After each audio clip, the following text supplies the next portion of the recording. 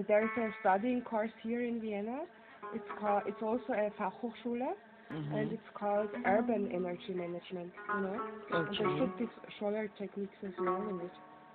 You know. Okay. It's called especially for urban energy systems. Wonderful. Wonderful. Yeah. Wonderful. But it's very easy to find it on the internet. Super. If you want to spread this information to the university.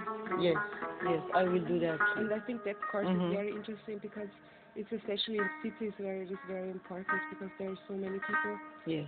that are producing, I don't know, that are living in a very unsustainable way. Yes. So it's especially important in the cities. Yes, it is. It is. But and how can these houses use solar energy? Well, there are different models. This company started in a way, it's like a paradox. In 1979, when we are attacked in the name of political parties by the Arabs, after the major attack that came 1,400 years ago, and ordered people to put Arabic name on their children and on themselves, learn Arabic language. Well, they said there is a book that we received, and it says in it to be kind. Every part of it, every chapter of it starts with, in the name of the merciful and kind Creator. So, there should be some sign of kindness through the stories as teaching to people too. But then, when we studied it through 14th centuries, and we also studied the books of the people ahead of us, our ancestors, studying it and writing their books, and then those books being handwritten and learned chest to chest to this time of like 100 years ago with the print machine coming to the hands of more people. We see that this is a book that had its time and served the purpose of uniting the Arab tribes who were killing and eating each other over a drop of blood, water, not even blood.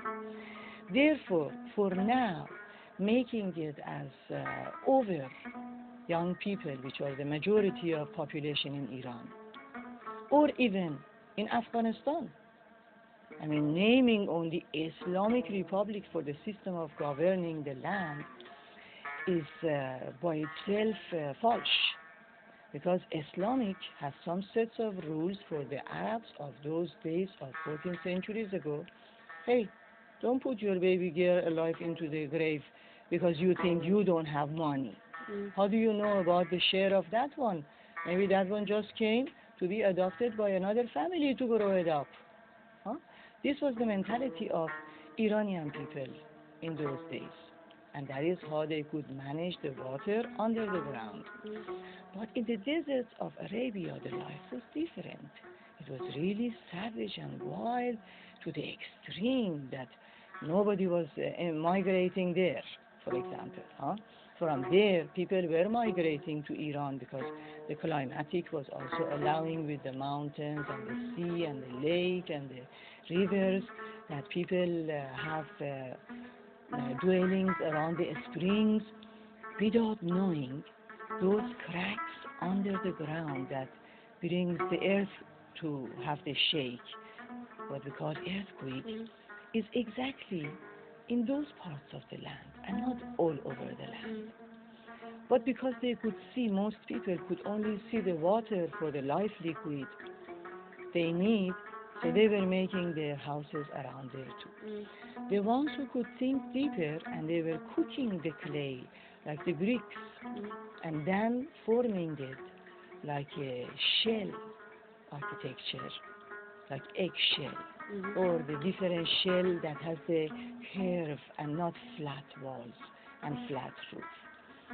Then they were staying through the time.